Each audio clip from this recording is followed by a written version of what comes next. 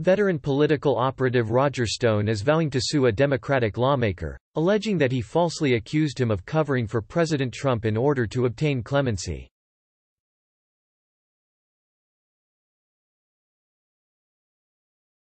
The lawmaker, U.S. Representative Hakeem Jeffries, DNY, made the controversial comments just after Trump granted clemency to Stone and multiple individuals, including his former campaign manager Paul Manafort.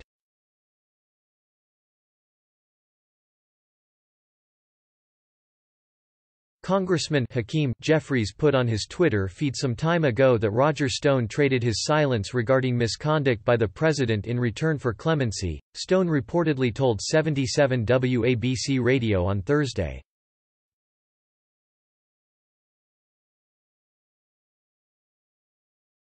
He added, A, that's a lie. B, it's defamatory. And 3, Hakeem didn't say it on the House floor.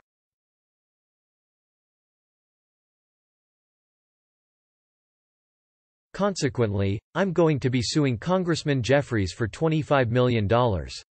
So, I hope Mr.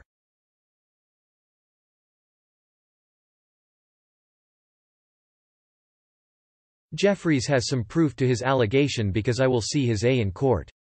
Jeffries previously responded to Trump commuting Stone's sentence in July, tweeting that he should be indicted after the president leaves office.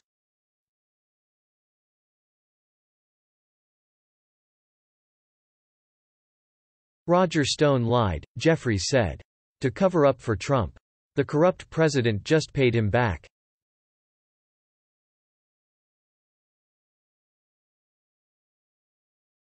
They can't all be indicted. On January 21, Stone also told the radio station he would make an example of Jeffries, whom he described as a hack and pathetic.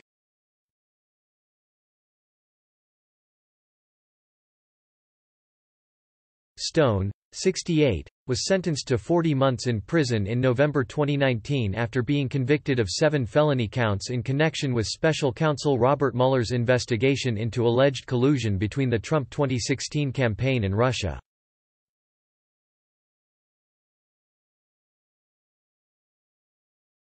Trump commuted Stone's sentence on July 10, days before he was scheduled to report to federal prison.